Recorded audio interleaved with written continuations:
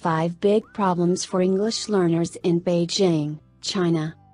It is generally agreed that education is one of the most important issues in every country these days, and China is no exception. It's a well-known fact that China is the most populated country in the world with a long and mysterious history, rich and varied culture. China recognizes 55 ethnic minority groups within the country in addition to the Han majority. Standard Mandarin is the only official language, though there are more than 200 living languages spoken all over the country. While being China's capital, political and cultural center, Beijing is also known as a melting pot where you can meet the representative of almost each ethnic minority group. All points mentioned above have an influence on Chinese learners while studying English.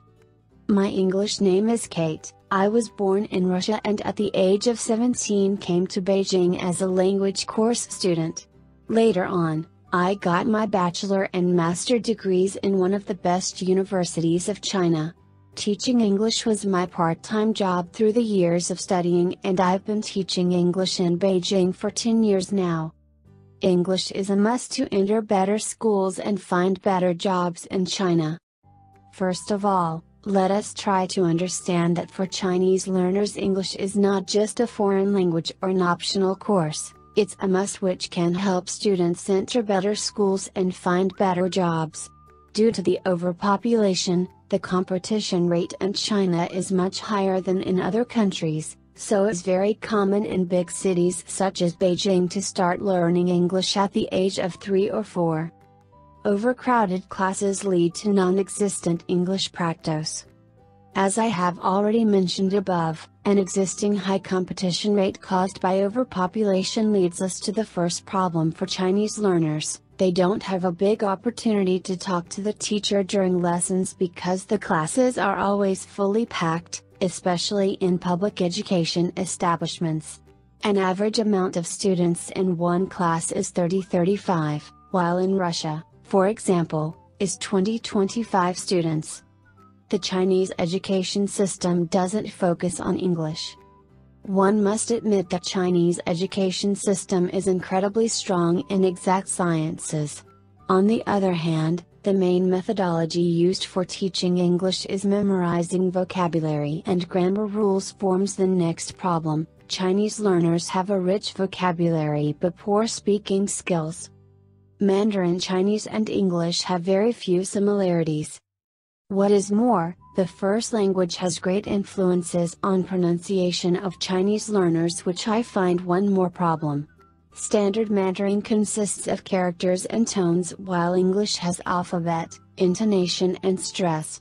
Although Chinese students belong to the group of learners without the Roman alphabet, Chinese characters are romanized using the pinyin system, which is a great help for both the student and the teacher. Different linguistic backgrounds of Chinese learners in Beijing have their own consequences as well. People who came from the southern part of China almost cannot pronounce, because this sound doesn't exist in their dialect. Beijingers have their own specialities in pronunciation. Certainly, all non-native English speakers have an accent, but I find it harder for Chinese learners because some phonics are completely new to them. The teacher-student relationship isn't very close-knit. Furthermore, one should not forget that the teacher in Chinese society has a high status. From early childhood, Chinese students are taught that the teacher must be respected at all the times and the teacher's words are to be taken as a gospel. Asking the teacher a question during the class is usually treated as a sign of disrespect and bad family education. This concept was spread from generation to generation and leads us to one more difficulty. Breaking the ice is a tedious process. According to my experience, it may take several months to make my students feel comfortable with me, to get used to partnership while studying, to feel more relaxed and treat me more like a good friend. Are you ready to teach English in China? To conclude, I should say that Chinese learners are extremely hardworking, greatly passionate in studying and respect their teachers a lot. Personally for me, it's an honor to be a teacher in China.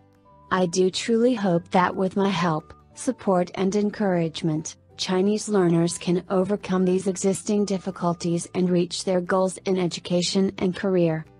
Take a 4-week in-class TEFL course in China and start your teaching career in a matter of months.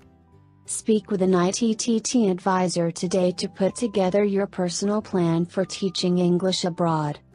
Send us an email or call us toll-free at 1-800-490-0531 to speak with an ITTT advisor today.